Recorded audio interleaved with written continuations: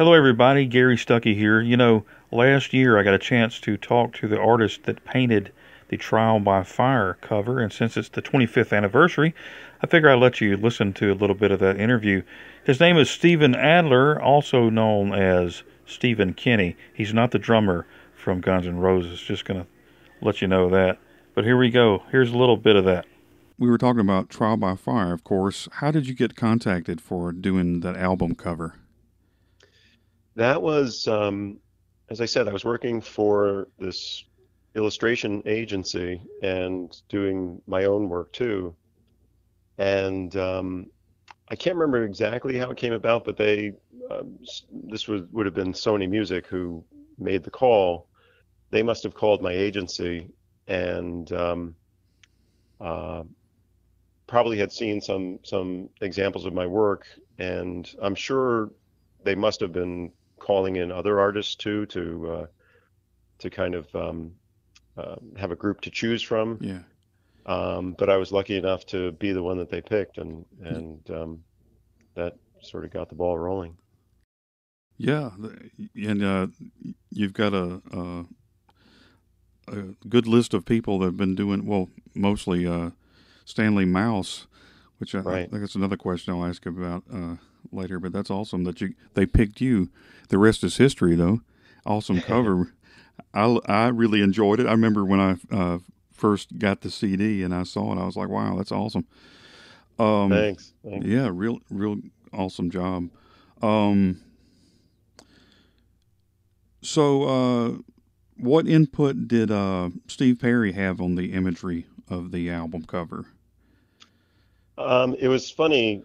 In the beginning, I just started dealing with the creative department there at Sony Music. I didn't expect to be contacted by anybody in the band, because that's typically not the way it works. But the phone rang one day, and it was Steve on the other end of the line, and I was, you can imagine, I was kind of surprised. Yeah, I bet. And he was like, kind of funny about it. He said, don't tell anybody I'm talking to you. I'm not supposed to be talking to you.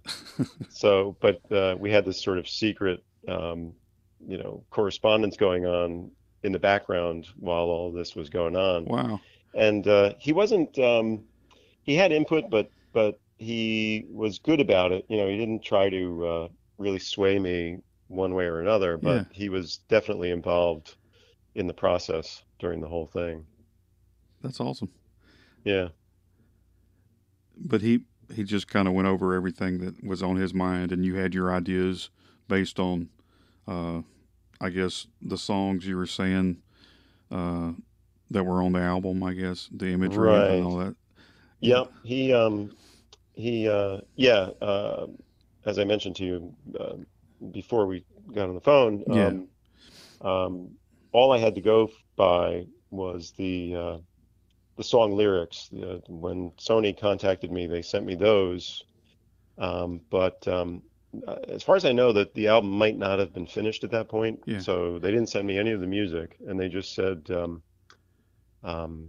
use these to sort of stimulate your imagination. And so that's really what I had to work with from them anyway. Right.